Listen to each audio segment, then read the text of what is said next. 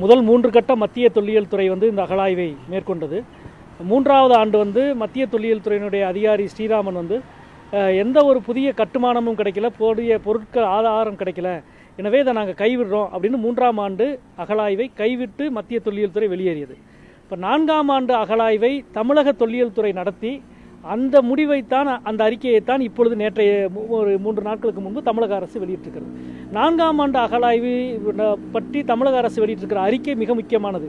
அது என்ன சொல்லுதுன்னா, அதாவது மிக பண்பட்ட ஒரு நாகரீகத்தினுடைய கட்டுமானம் 4வது ஆண்டு கிடைத்திருக்கிறது என்பது ஒன்று.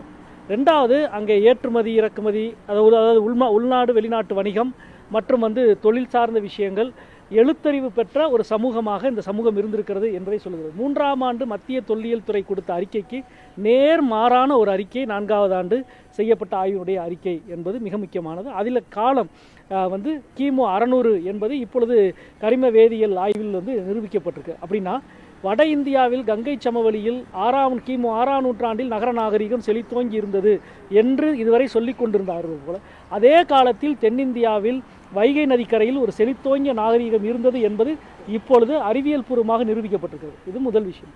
2வது, இப்போ தொடர்ச்சியாக அங்கே அகழாய்வை விரிவுபடுத்துவதற்கு அடிப்படையில் கீழடி, கொந்தகை, மணலூர், அகரம், அது 4ம் ஒரு வட்டத்துக்குள் இருக்கிற இடம்.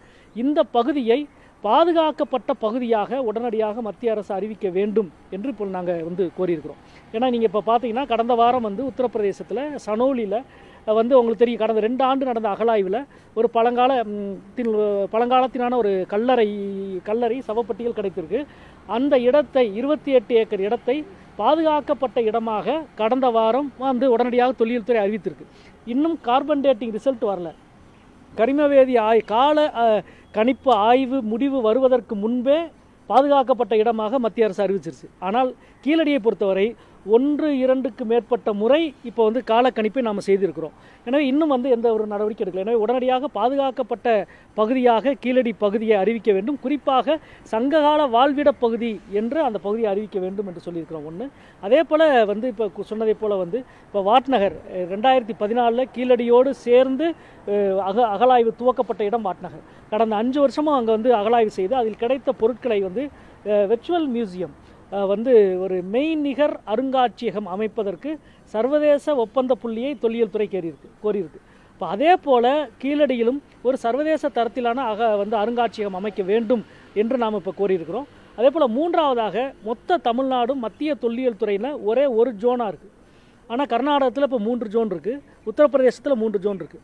இதனால் என்ன பிரச்சனை வருதுன்னா, இப்போ சென்னை அலுவலகத்தில் மட்டுமே இருப்பவர்கள் தமிழகம் முழுவதும், உங்களுக்கு தெரியும் தமிழ்நாடு என்பது மிக பழமையான நாகரிகத்தினுடைய எச்சங்கள் அதிகம் இருக்கிற இடம், அவற்றை பாதுகாக்கவும் நிர்வகிக்கவும் முடியாதவர்களாக இருக்கிறார்கள்.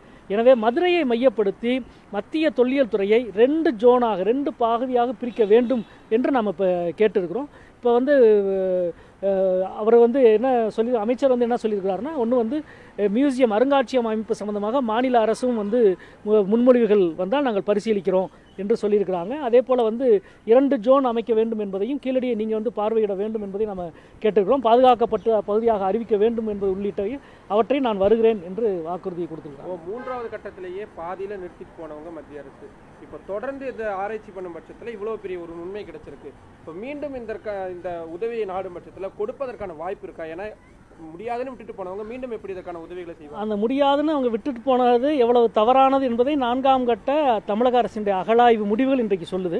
எனவே அந்த முடிவுகளில் நின்று இப்போ நம்ம புதுசாக கோரிக்கிறோம். நம்ம ஒன்றும் கற்பனையிலிருந்து கேட்கல. இப்போ ஒரு முடிவு வந்திருக்கு. தமிழக அரசு அதிகாரப்பூர்வமாக இந்த முடிவை வெளியிட்டிருக்கு. இந்த முடிவின்படி கிமு 6ஆம் நூற்றாண்டிலேயே ஒரு செழித்தோங்கிய நகர நாகரிகம் இருந்திருக்குன்னு சொல்கிறோம்.